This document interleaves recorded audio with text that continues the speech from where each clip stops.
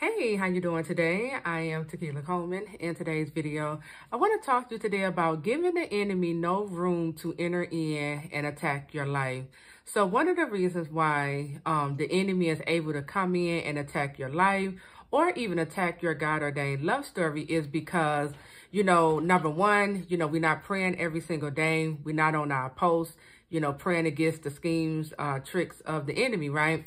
But number two, we usually wait to pray when we start seeing things happening in our life, right? So when things start going crazy in your life or you see your spouse off with the counterfeit, that's when we usually, run into our prayer closet. And, by that time, it already manifested in the physical realm, right? Everything is spiritual first before it becomes physical.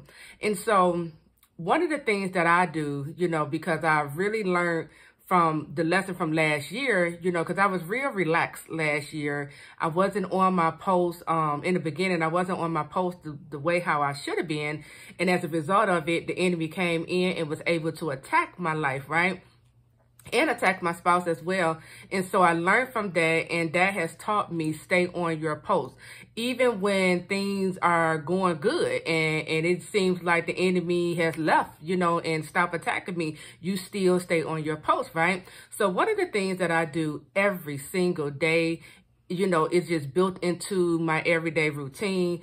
When I'm praying in the morning, of course, I pray over my spouse. I pray over myself. I pray over my children. I pray over my business. I pray over everything, okay? The school system, our neighborhood, whatever God brings to my mind, I pray over my clients. I pray, okay? Because I understand the power of prayer. Prayer can change things, okay?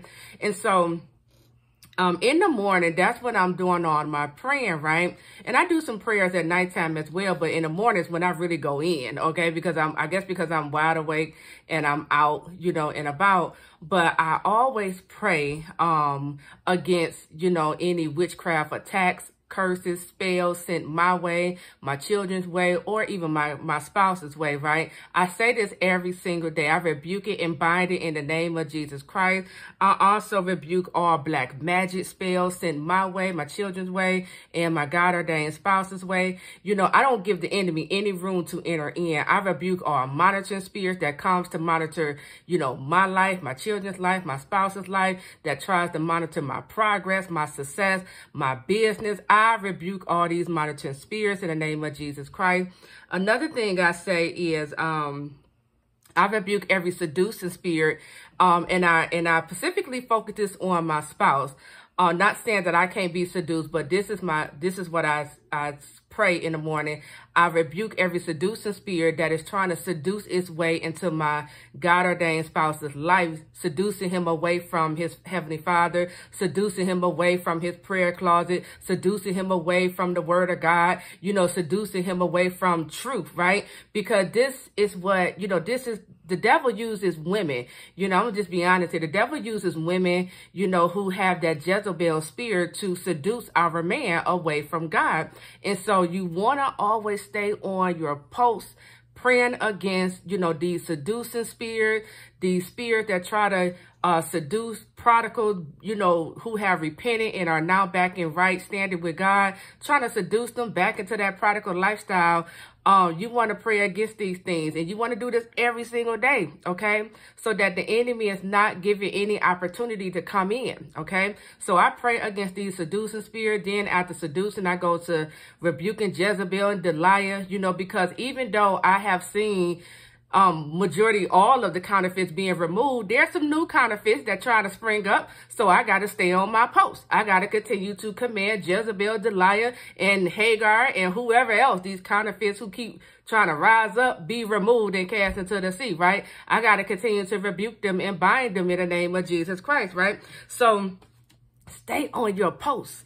Stay on your post. Even if you don't know, you might be wondering, if, witchcraft is being done on your spouse. Listen, if it's not being done, it may be done on your spouse in the future. So go ahead, cover your spouse in prayer now, okay? Go ahead, rebuke the enemy off your life, because I'm going to tell you something. Because as I was, after I recorded the video from earlier about how to recognize a witch, I remember this one particular time I was interacting with this witch, and I wasn't aware that she was a witch at that time, but I was fasting, and she came to my unit, and she was like, "What are you doing up here?" You know, her whole demeanor was, you know, just completely off. And something in my spirit, I know now it was Holy Spirit telling me, don't tell her you're fasting. And so I was like, oh, nothing. I'm just up here on my computer, you know, just, you know, on the computer playing around. And she was looking around my place, you know, and I kept saying to myself, she's trying to figure out what I'm doing. You know, she's trying to, you know, something about this fasting that she's picking up in the spirit. I knew that she was wicked and an evil woman, but I didn't know anything about being a witch at that time. And so that is the thing, you know, that's the case. When we are on our post every single day, they can't touch you. The only reason why, you know, witchcraft can take effect on a person is because we're not on our post. We're not praying. We're not fasting. We're not, you know, reading the word of God so that we know what to look out for, so that we know what are our weapons, right? That we use to, you know, defeat the devil. So stay on your post, okay? So that's what I wanted to share with you in today's video. You know, give the enemy no room to enter in. Stay covered with the blood of Jesus, all right? I am Tequila Coleman. I'll talk to you all real soon. Take care.